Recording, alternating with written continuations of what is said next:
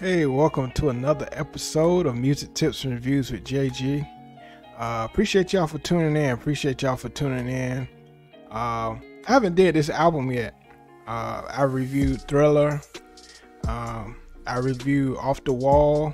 I reviewed Invincible, but I haven't reviewed Bad yet. So I feel like this album was slept on, even though it had a lot of hits on this album. I think because of his predecessor, the Thriller album, how big that album was, the highest selling album of all time. How can you beat that? And I think the Bad album didn't get as much credit as it deserved, even now. As we know, and people that's huge Michael fans and how he created his albums, this was the actual last album where Quincy Jones was working with him. But in actuality, a lot of the album, Quincy wasn't as involved as with Off the Wall and Thriller album. I believe it's no Rod Temperton on this album. It's a whole new crew that worked with him on this album. Bad album. His look has changed. He got lighter during this time. People say different things. He had vitiligo, whatever, however you pronounce it. He had this disease where his skin, got lighter. They said a whole lot of different things about, the change of Michael's appearance over time. But anyways, when we get into this Bad album, sonically, I think this is where he really got his sound as far as his own sound. He was heavily involved with songwriting on Off the Wall and Thriller, but this album he really got involved in songwriting and really writing. And people don't know Michael wrote a lot of songs for other people, even after this album. So let's go through the track list. But also I want to play a video after we go through the track list to really get you more intricate, inside of the making of the Bad album, because a lot of people don't know it's a lot of producers that were involved with this album that don't hardly get a lot of recognition. We always say Quincy Jones. Excuse me. We always say Quincy Jones, but it was a lot of more different people and producers that were involved in this project. So a lot of people compare this to Thriller. Of course, this wasn't as big as Thriller, but it did sell. It still sell a lot of albums. So the first song, Bad, produced by Quincy Jones and Michael Jackson. Quincy Jones did he did his thing, but it wasn't as involved as Off the Wall and Thriller. Bad was a good set off for this album. Love the video, very long video with Wesley Snipes. Just the vibe of it, them on roller skates, them inside of the parking garage, just that whole vibe of that video. A lot of people said that was Janet Jackson, but that was Michael. The Way You Make Me Feel, I love that swing feel on that song. Just the vibe of the video, very fresh. Him chasing the girl all around in the video. But just the vibe of the song was very electrifying to me. Speed Demon. I just love the guitars and synths on this song. How it matches the name of the song. Just love the intensity. The intensity on this song, Speed Demon. Liberian Girl, one of my favorite. Just a different vibe for Michael Jackson. Just a sensual vibe, with the main melody. Liberian Girl,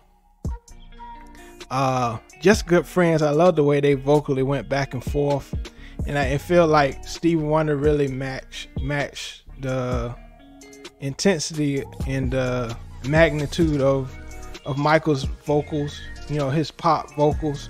And I feel Stevie really, you know, he really went in vocally on this song with Michael. You know, Another Part of Me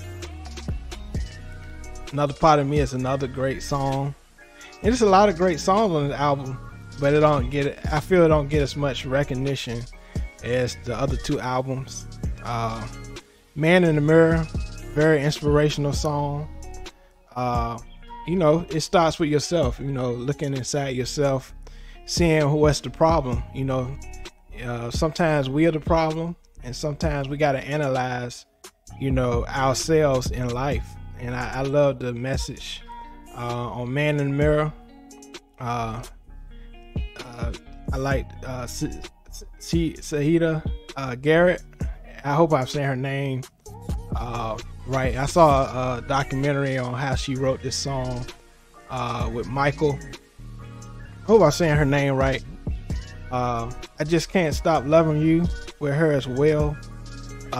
Just love the back and forth, the sensuality, the way Michael, and a lot of people don't give credit to Michael for his vocal ability and his vocal expressions in songs. I think he's one of the best as far as vocal expression, especially even going back to She's Out of My Life on the Off the Wall album.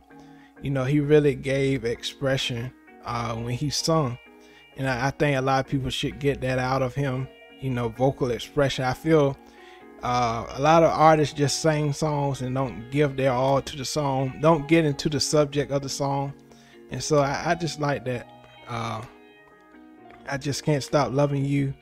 Dirty Diana, you know, he got rid into his rock pop element, and we all still trying to wonder who is Diana.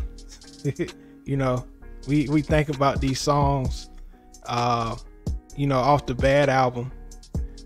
Smooth Criminal was a great song. I like the way he did Smooth Criminal with Quincy Jones. You know, Smooth Criminal. Love the video. I believe Smooth Criminal is one of my all-time favorite videos from Michael Jackson. Just love the vibe. Very iconic. I remember, you know, having this video on VHS when I was young. You know, you would go to, because the video I had like MC Hammer, Bobby Brown, and then when they get to Smooth Criminal, your eyes just glued to the television. You know, he really influenced a lot of people as far as his music videos. You know, even came out with a game from the inspiration of this video. And so if y'all remember Michael Jackson Moonwalker, if you're too young, you missed out. But anyways, Leave Me Alone. I think he really basing off a lot of controversy, a lot of issues he was going through at the time.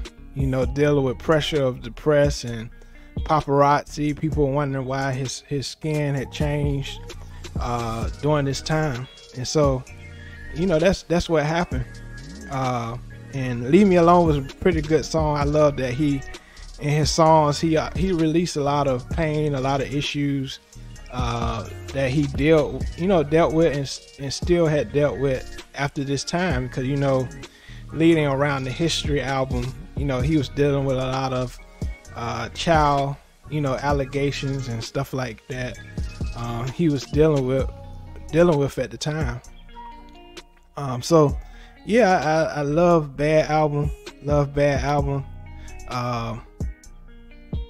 And if we go to, I want to go to another video where they talk about, it was a lot of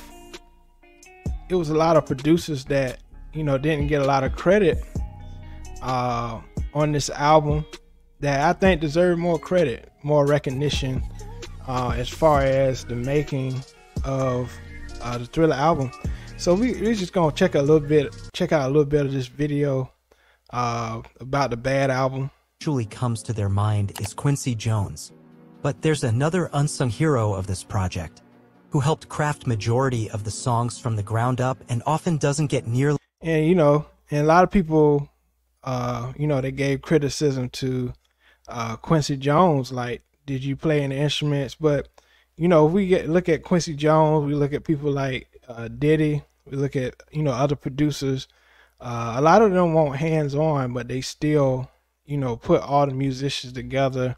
You know, they got to work for hire musicians, you know, to work on these songs. So As much credit as he deserves. His name is John Barnes. He is one of the most important but underappreciated collaborators in Jackson's discography. So John Barnes, you know, he came along, you know, around the time Michael Jackson was working on the Bad album, a little bit after the Thriller album. So yeah, he should get more recognition. Michael was first introduced to Barnes during the Jackson's Victory album sessions in 1983. But it was a song Barnes produced for his sister Janet called Don't Stand Another Chance that really got Michael's attention. Marlon Jackson was also involved in writing that song. And then when Michael heard it, he said, basically, Marlon, I know you didn't do this. Who did this?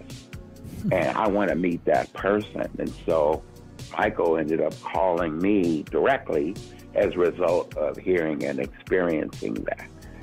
So yeah, so I just want to play part of that video, but later on in the, you know, in the video, you know, they talk about other people that was involved in the Bad album, but John Barnes is one of those producers that, you know, don't get a lot of recognition on the Bad album.